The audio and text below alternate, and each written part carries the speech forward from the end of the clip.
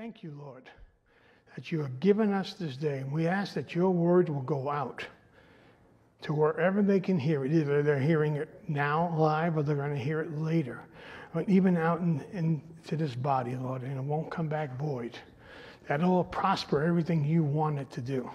Lord, work through me in this and take me out of the equation like that bad joke I told. In Jesus' name, amen. I did go see Mary yesterday, and I got to say I was blessed by going to see Mary. There was a lot of love there, and you never know what to say to folks and we know how much suffering Mary has been going through. But she has a beautiful faith in the Lord. And that blessed me to no end. And yeah, she misses John and she misses Ronnie, but she knows that God will see her through. I think it's a lesson for each and every one of us. She's an example for me, because I don't know what she's going through. But to see how she's going through it, see how the Lord is carrying her, it was a blessing. So let's get into the Word then. Today we're going to finish up Ephesians chapter 1, and we're going to start backing up into verse 13. And it says in verse 13 and 14, "And in him you also trusted after you heard the word of truth, the gospel of your salvation, in whom also, having believed, you were sealed with the Holy Spirit of promise, who is the guarantee of our inheritance upon the redemption of the purchased possession, to the praise of his glory." I'm going to take 3 points out of these verses. 1, the word of truth. 2, the gospel of our salvation. And 3, the guarantee. First is the word of truth. So let me tell you, in Greek, word means, the word for word, I've been trying to work on this all morning, the word for word, the word for word in this particular instance, in this verse, is logos, which means a saying of God, decree, mandate, order, a moral prefect given by God, Old Testament prophecy given to prophets, and teaching and doctrine. And there's a whole list of other definitions, but as it pertains to the verses that we are reading, this is one of God. There's a verse that we're familiar with, that we've read many times, that also uses the word logos. And it's in John 1, starting in verse 1. "In the beginning was the Word, and the Word was with God, and the Word was God. He was in the beginning with God, and all things were made through him. And without him, nothing was made that was made. In him was life, and the life was the light of man. And the light shined in the darkness, and the darkness did not comprehend it." Of course, we're talking about Jesus Christ, who's called the Word. If you turn it around, you say, in the beginning was the Logos. And the Logos was with God, and Logos is God. It's the same word being used here. First question is, it says that it's the word of truth. There was somebody that asked, what is truth? Right before he condemned Jesus to death. And that we know is Pontius Pilate. So turn to John 18:37. "Pilate therefore said to him, Are you the king? And Jesus answered, You say rightly that I am the king. For this cause I was born. For this cause I have come into the world, that I should bear witness to the truth. Everyone who is of the truth hears my voice." And remember, in other passages, Jesus said, "My sheep know my voice." And Pastor Martin was going through the doctrine of election, and how many people were called, and how people were predestined, and how many people turned to Christ. And we went through that whole thing. Well, this is all part of it. My sheep hear my voice, Jesus says. The Word of God is Jesus' word. At the end of this, and I'm not going to read it, I'm just going to paraphrase it. Pilate looked at Jesus and said, "What is truth?" Clearly, he didn't know what the truth was going to be. Because had he had known what the truth was, I don't think he would have pronounced sentence on Jesus. Because he walks out there and says, "I find no guilt in this man." But yet, as the crowd screams, "Crucify him," he relents and he says, "Crucify him." And why I bring that up today? Because today, more than any other time that I know in history, the truth is important. There is so much deception outside today. And we'll get into that. Jesus defines what truth is. In John 14:6, Jesus said to him, "I am the way, the truth, the life. No one comes to the Father except through me." Jesus doesn't say, "I am one of the ways. I am one of the truths. Your truth is your truth. My truth is my truth." He doesn't say that. He says, "I am the truth. I am the way." And I don't mean to criticize all the religions, but all other religions are the wrong way. What's going on in this country? We've seen an increase in witchcraft. We just had a president that the witches used to cast spell on them every chance they can get. Out of Brooklyn. Why Brooklyn? Why are the witches in Brooklyn? I have a soft spot for where I was born. But it's going on. Just like the first Advent, there was a lot of witchcraft, a lot of sorcery, a lot of demon possession in the world back then. And we're going to get into all the spiritual warfare and how it attacks not only our families, it attacks ourselves, it attacks us through illness, it attacks us through family problems. It's attacking the body of Christ. But why? So that we don't spread the word of truth. Keep us occupied. Keep me worrying about my problems. Just like when I went to go see Mary. She blessed me. I didn't bless her. I was so blessed by her faith, her beautiful faith, that when I went going to share with a sister, to comfort a sister, that I ended up getting blessed. In our schools, our public schools, in our university, and in our culture, they are trying to teach this very concept. That your truth is your truth, my truth is my truth. I got an opinion, so I'm right, and then you're right in your opinion. But we both can't be right, can we? This is insanity, even to the point. And you know, whenever the devil wants to do something, he caught on something really good. He said, let's say it's racist. In Oregon, they're trying to pass a law in the public schools that 1 + 1 doesn't equal 2 anymore. Yeah, right? 2 + 2 doesn't equal 4. I'm going to Oregon because when I go to the grocery store and I run up a bill of $260, I'm going to tell them, you're wrong. It's $150. Right? Right? What do you got something against Italians? Are you racist? You know, I mean, think about it. Think about how insane that is. But it's not. It's all a mechanism to get our young people and our people that don't know the Lord to start thinking that their truth is the truth. Because if you can do it to science, then you can do it to everything. And if you notice everything going out there, it is not based on logic. It is based on fear and emotion.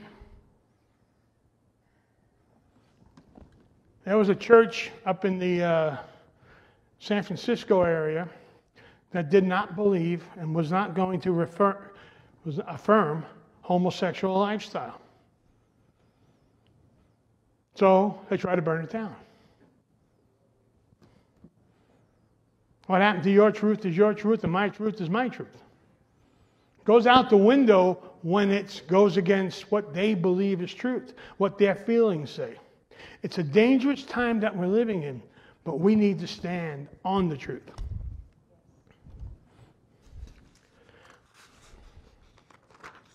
All truth begins and ends with God. And the Bible is true because it's God's word. Now I know this is circular reasoning.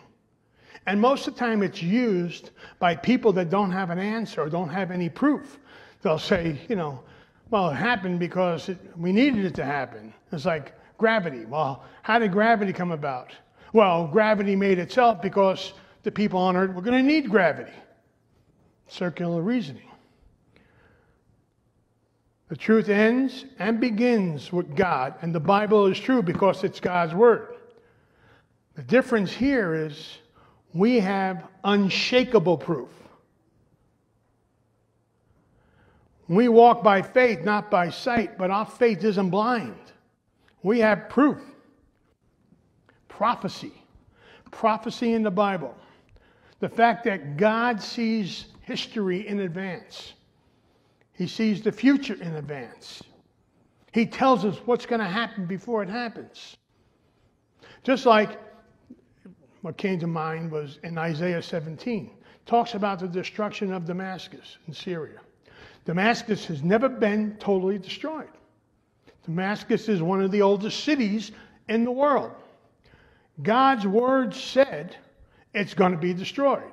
Now, I'm not a prophet and I'm not a date setter, but all I know, if you look at Israel and look at the Middle East, you see things starting to work its way in that direction. You see Russia pulling out because of finances. You see Iran pulling in the same areas in Damascus and surrounding Israel. We're seeing activity go on, and then if you eliminate Trump, and I'm not trying to get political here, if you eliminate Trump as president, who was pro-Israel, you have a recipe that may come to pass soon, or may not. It may be later. It's all in God's timing. But that's one way how we prove that the Word of God is true. The miracles that Jesus did while he was on earth, the casting out of demons, the breaking the chains of those demons, the healing the blind, the lame, the sick, the brokenhearted, the miracles of a changed life is proof that the Word of God is true. Because it changed my life. It changed me drastically. And it wasn't like something that somebody told me. Then someone didn't come up and tell me, Jerry, you got a big empty hole, God hole in your heart, and only God can fill it. They read the Word of God. The Word of God is what pierced this black heart. The Word of God is what turned me and convicted me and turned me to God. Not man's word. And then the ultimate proof, the resurrection. Not only was there 500 eyewitnesses to Jesus' resurrection, but the 11 saw him. And not only that many intelligent men and scholars and attorneys try to prove that the resurrection was wrong. One, Dr. Simon Greenleaf. And I've mentioned this before, but I'm going to mention it again, because if there's anybody out there hearing it. Simon Greenleaf was a Harvard professor. He ran the Harvard legal department. He is the father of the rule of evidence. To this day, we use his rule of evidence. You can't present evidence to the court unless it's in accordance with Simon Greenleaf.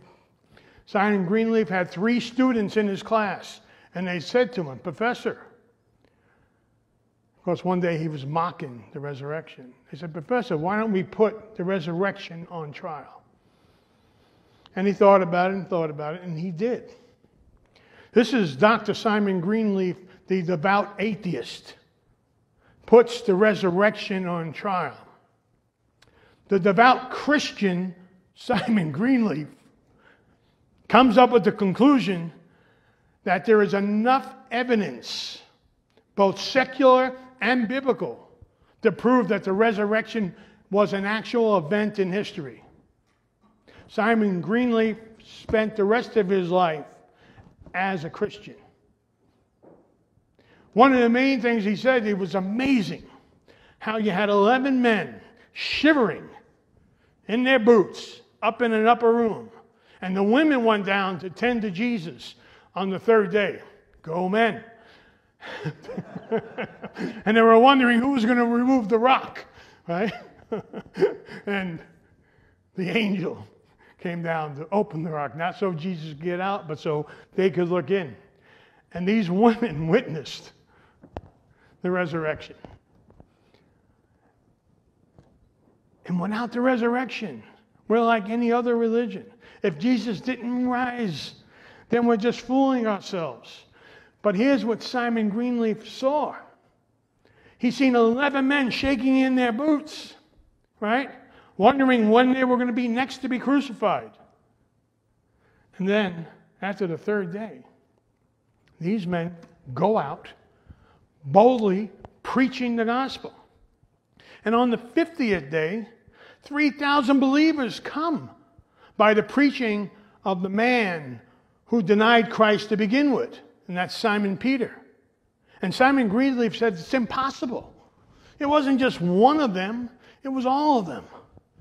And all of them, except for John, were martyred for their faith. And he said, nobody would die for a lie. That was one of the proofs. There was many other proofs. But one day they're shivering in their boots. The next day they're boldly professing the gospel of salvation.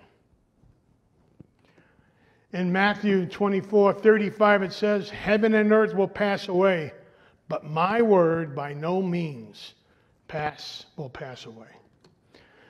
That leads us to the gospel of salvation. In Romans 1:16 it says, for I am not ashamed of the gospel of Christ, for it is the power of God to salvation for everyone who believes, for the Jew first and also for the Greek. For it is the righteousness of God is revealed from faith to faith, as it is written, the just will live by faith. And I'll tell you again, it's not blind faith. Romans 8:15, Pastor Martin read this last week, but I'd like to read it again, because I think we need to hear it. For you did not receive the spirit of bondage, again to fear, but you received the spirit of adoption, by whom we cry out, Abba, Father. We cry out to God as our daddy. The Spirit himself bears witness with our spirit that we are children of God. And if children, then heirs of God. And joint heirs with Christ, if indeed we suffer with him, that we may also be glorified with him. Last song that we sang, talking about the armies of God, you are the armies of God. As it was prayed that we would be, as James says, doers of the word, not just speakers of the word. Army of God, you're commanded to be doers.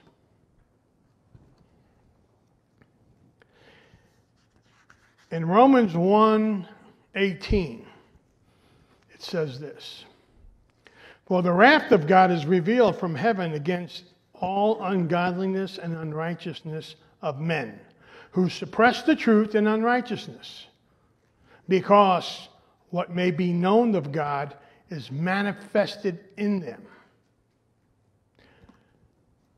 Paul is talking about everybody. And when we talk about election, and we're talking about being called, and we're talking about who was selected, who wasn't selected, everybody has been called. Because what can be known about God is manifested in each and every one of us. The word manifest in Greek it's the word phananos. It means apparent, evident, manifested, to be plainly recognized or known. So when someone says to you, well, I just don't feel this God thing, that's because they're suppressing the truth in unrighteousness. The only thing that's going to change them is not your words. It's not telling them, well, you got this big empty hole in you that only God can fill. No, it's listening to the Word of God. That's part of it. None of us can be complete without God. And us not believing. Did you ever notice that people that don't believe in God, and they want us to affirm their lifestyle? I'm talking about all kinds of people. I'm not just talking about the homosexual community. All kinds of people. Whether it be a liar, whether it be an adulterer, whether it be a fornicator, whether it be somebody who just want to run their own life. Please let me run my own life. Do you ever notice that they're never happy? There's never any joy in their life? And the reason why there isn't is because of what people say, that big empty hole that only God can fill. Only God completes us. Amen? The rest of the verse 20 says, for since the creation of the world, his invisible attributes are clearly seen, being understood by the things that are made, even his eternal power and Godhead, so that they are without excuse. The ones who say, well, I'm not going to turn to God because look at the natives in Australia, the indigenous people. Nobody's talked to, what could be known of God is manifested in them, like all of us. Our guarantee. Luke 11:9 says, so I say to you, ask, and it will be given you. Seek, and you will be filled. Knock, and it will be opened to you. Everyone who asks receives, and he who seeks finds, and to him who knocks it will be opened. If a son asks for bread from any father amongst you, will he give him a stone? Or if he asks for a fish, will he give him a serpent instead of a fish? Or if he asks for an egg, will he give him a serpent? If you, being evil, know how to give good things to your children, how much more will your heavenly Father give you the Holy Spirit to those who ask him? The Holy Spirit is our guaranteed. He's our down payment. Some have said it's our engagement ring for the bride of Christ. But we know, as Pastor Martin read last week, that nothing will separate us from the love of Christ. 2 Corinthians 5, starting in verse 5 says, 2 Corinthians 5, now he who has prepared for us this very thing is God, who also has given us the Spirit as a guarantee. So we are always confident, knowing that while we are at home in the body, we are absent from the Lord. For we walk by faith, not sight. We are confident, yes, well pleased, rather to be absent from the body and to be present with the Lord. Therefore, we make it our aim, whether present or absent, to be well-pleasing to the Lord. For we must all appear before the judgment seat of Christ, that each one may receive the things done in the body, according to what he has done, whether it's good or bad. Knowing, therefore, the terror of the Lord, we persuade men, but we are well known to God, and I also trust are well known to our conscience. What Paul is saying, that absent from the body, present with the Lord, knowing this, knowing who lives inside us also, that we should be well-pleasing to the Lord. If you believe in once saved, always saved, some people says it gives you a justification to sin. God, I'm saved. I can do. No, God doesn't say that. God is conforming you to the image of His Son. Every day we're being sanctified. Every day we're being pressed. Some of the trials that we are going through is what's pressing us to be more faithful and more loving and less sinful. I know that while I'm in this body, sin has its way with me, but I'm not chained to sin anymore. The chain has been broken, as our praise and worship saying. Jesus Christ broke those chains. So whatever your chain is, it's broken. If it's fear of illness, it's broken. If it's drug addiction, it's broken. If it's pornography, it's broken. Whatever it may be, lying is broken. Stealing, it's broken. If you trust in Christ, all your chains are broken. All you need to do is just lean on Him. He's gone through it already. He knows your pain. No one suffered more than He suffered. And He loves us. And He wants us. Each and every one of us. He wants us. So what does it say? For God is not slack like a man, but He wished that none should perish.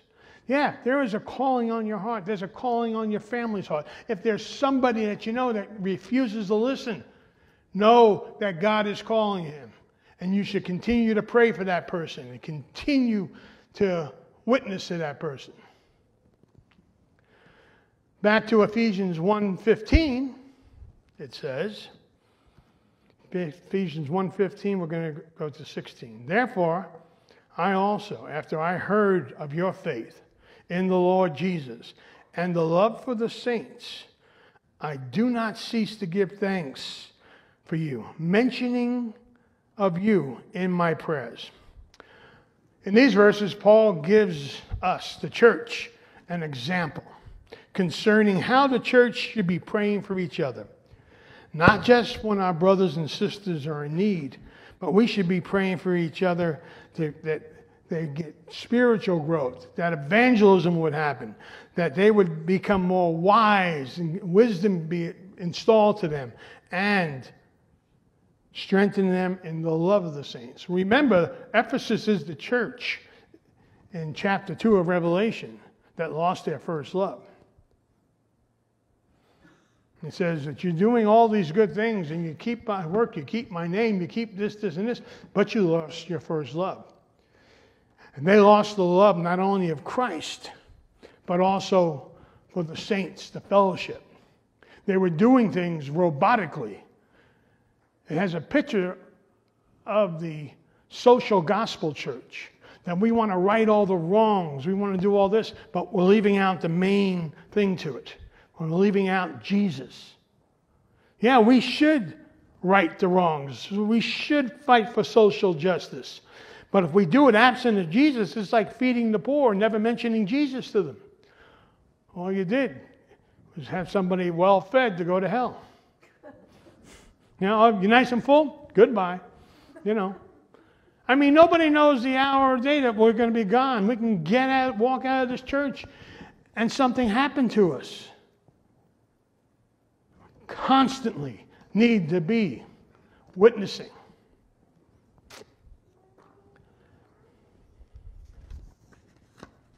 And also, without love, I don't believe that you can love others. This was a common practice for Paul. He prayed for the churches that he planted, as well as the early church prayed for each other. In Colossians 1, starting in verse 3, it says, Colossians 1:3, we give thanks to God and the Father of our Lord Jesus Christ. And notice in Paul's writing, he always says we give thanks to God and the Father of our Lord Jesus Christ. Those who accuse us of having three gods, they don't understand the Trinity. It's always give thanks to God and the Father of our Lord Jesus Christ. Praying always for you, since we heard of your faith in Jesus Christ and your love for all the saints, because of the hope which is laid up for you in heaven, of which we heard before in the word of truth.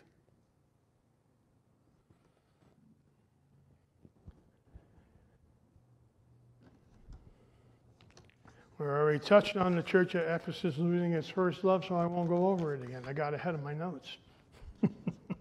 Well, maybe God got ahead of me. Bring it up now, not later. Wisdom.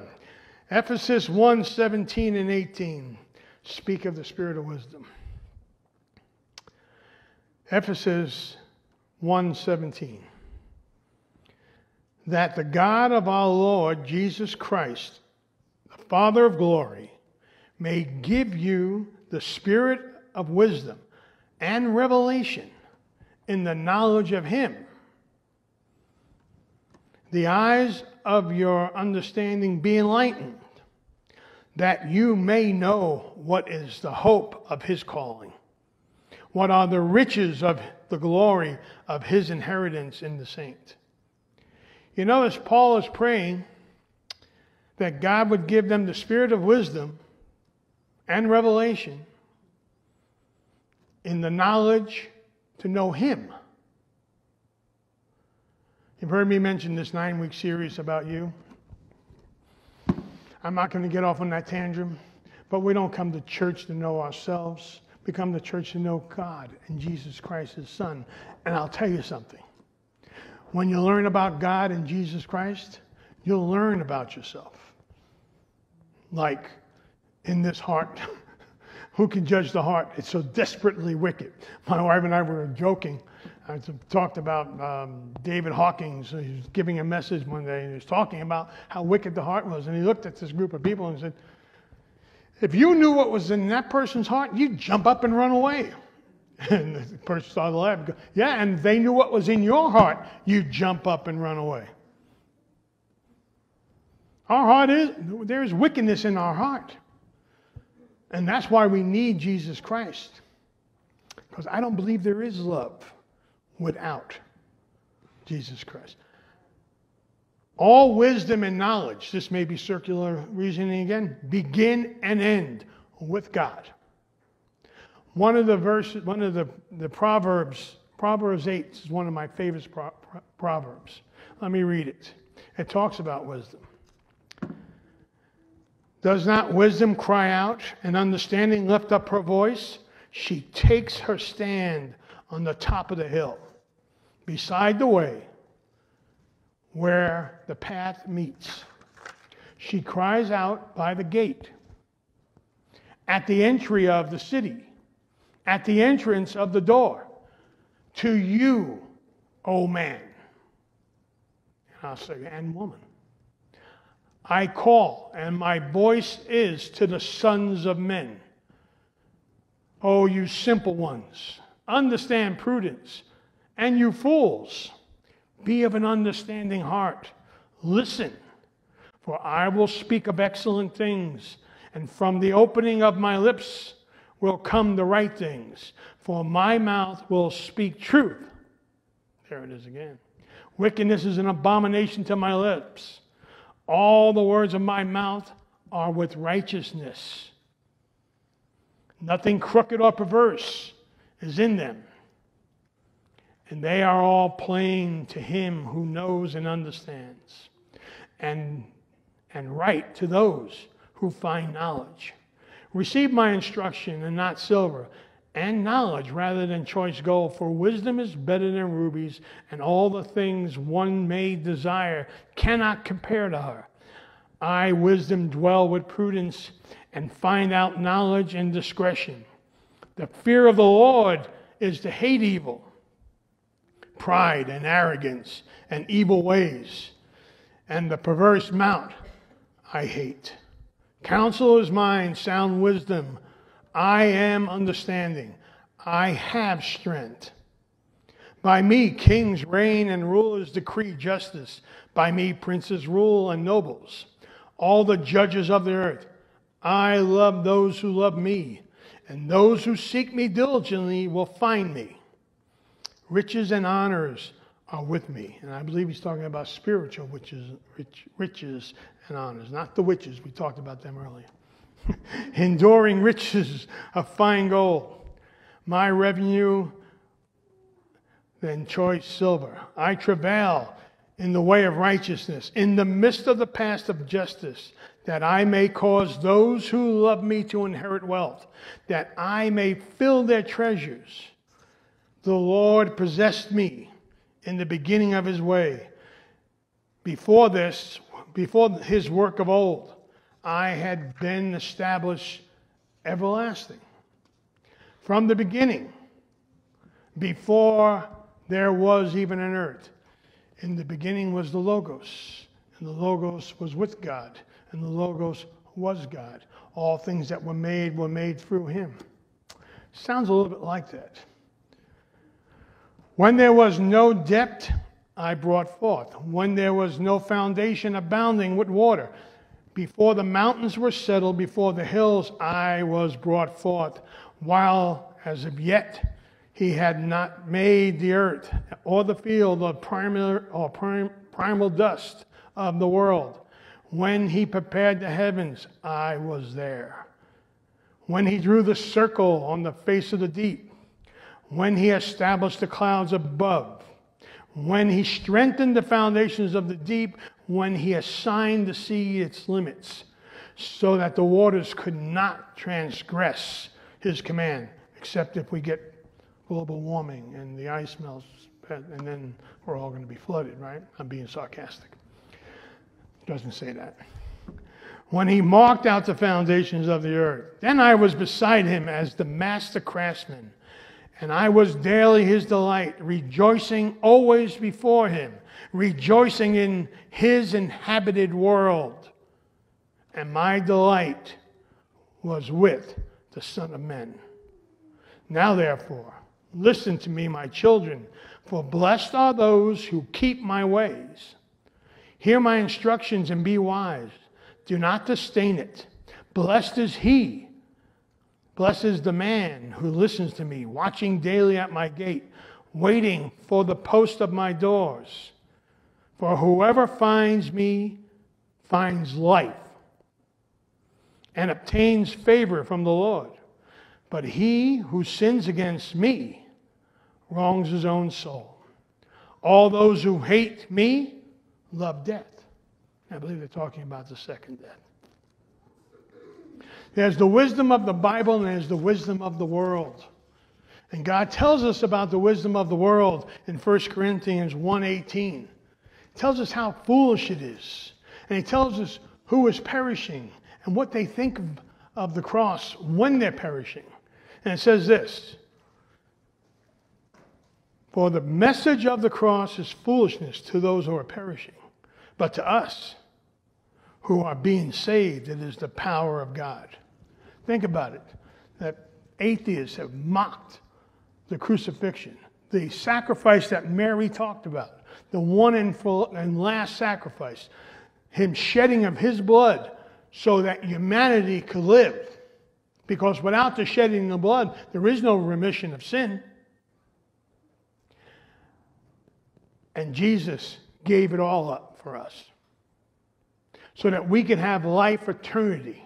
Those riches he was talking about is to share in his inheritance, as Pastor Martin talked about last week. For it is written, I will destroy the wisdom of the wise and bring to nothing the understanding of the prudent. Where is the wise? Where is the scribe? Where is the disputer of the age? Has not God made foolish the wisdom of the world? For since in the wisdom of God, through the world through wisdom did not know God, and it pleased God through foolishness of the message preached to save those who believe. Reminds me of those folks that believe in evolution and how something can happen from nothing. But if you talk to them about God speaking light into the world, they think you're out of your mind. Back to Ephesians 1:19, and we're going to go, this is the last few verses of this chapter. Ephesians 1:19. And what is the exceeding greatness of his power towards us who believe, according to the working of his mighty power, which he worked in Christ when he raised him from the dead and seated him at the right hand of the heavenly places, far above all principalities and might and dominions, every name that is named, not only in this age, but also in the age to come. And he put all things under his feet and gave him to be the head over all things to the church, which is his body, the fullness of him who fills all in all, and that is us. Psalm 110, 1 and 2 says, the Psalm of David, the Lord said to my Lord, sit here at my right hand until I make your enemies a footstool. That's where the Lord is today. That's where we know is they're waiting for us. And I know of people that witnessed heaven opening up and calling them at the time that they were ready to go. We have nothing to fear. So if God the Father, God the Son, God the Holy Spirit is with us, who can be against us? Nobody. The Spirit that raised Jesus from the dead lives in us. Who can be against us? Who should we fear? There's nothing man can do to us. Nothing illness can do to us. The chains that we have on, we can just put them off by accepting Jesus Christ. Who shall we fear? Romans 8:7 says, because the carnal mind is enmity with God, for it is not subject to the law of God, nor needs to be, so that those who are in the flesh cannot please God. But you are not in the flesh, but in the Spirit, if indeed the Spirit of God dwells in you. Now, if anyone does not have the Spirit of Christ, he is not his. And if Christ is in you, the body is dead because of sin. You hear what it's saying to us? Sin doesn't rule over us anymore. Whatever the sin is, that chain has been broken the minute you accept Jesus Christ. But the Spirit is life because of righteousness. But if the Spirit of him who raised Jesus from the dead dwells in you, he who raised Christ from the dead will give life to your mortal body through his Spirit who dwells in you. Once again, I'll ask you, if God be for us, who can come against us? No one. Amen. So I'm going to read Romans 8:31 again, because we all need to hear this. We all need to know that there's nothing to fear. Romans 8:31. What then shall we say to these things? If God is for us, I think that's where I got it. If God is for us, who can come against us? He who did not spare his own son, but delivered him up for all, how shall he not with him freely give us all things? Who shall bring a charge against God's elect? It is God who justifies. Who is he who condemns? It is Christ who died, and furthermore, he is risen. Amen. Who is even at the right hand of God, who also makes intercession for us. Who shall separate us from the love of Christ? Shall tribulation, distress, persecution, famine, nakedness, peril, sword? It is written, for your sake we are killed day by day. We are accounted like sheep for the slaughter. Yet, in all things we are made more than conquerors through him who loves us. Romans 8:1 says, therefore there is no condemnation for those who are in Jesus Christ. If you are being condemned by anything that you're doing, know that is of the devil. That is not of Christ. Turn to Christ. There is no condemnation. Sometimes I feel rotten inside. I said, Jerry, how can you? Jerry, But that's the devil talking. Because here's what I do. I go to John 1:8-9. For if you confess your sins, he is just and faithful to forgive them. Nothing I can do. He does it all. For I am persuaded that neither death nor life, angel nor principality, nor powers, nor things present, things to come, nor height, nor depth, nor any other created thing. That's the devil. And his minions shall be able to separate us from the love of Christ, love of God, it says, which is in Christ Jesus our Lord. Take that home with you today, church. Remember that daily. Read it if you have to daily. If God be for you, no one can be against you. He can try, and they will try. They will try to torment us day and night so we stop preaching the word. But as the word says, resist the devil and he will flee. All it does is make us stronger. Makes us like Mary. Not you, Mary, the other Mary. Makes us like Mary. A woman that lost so much, but yet still hangs on the one and only thing that you can hang on. Can't hang on to your job. You can't hang on to your bank account. You can't hang on to your car, your house, and other people, right? That's true. You can't hang on to those things. When troubles come, when attacks come, when those flaming darts from the enemy comes, you hang on Jesus Christ. Let's pray. Lord, we thank you for the word of truth. We thank you for the gospel of our salvation, Lord. We thank you for our guarantee, the Holy Spirit who lives within us, Lord. Lord, I pray from the sound of my voice, or if anyone's going to hear this later on, if there is anyone who does not know you,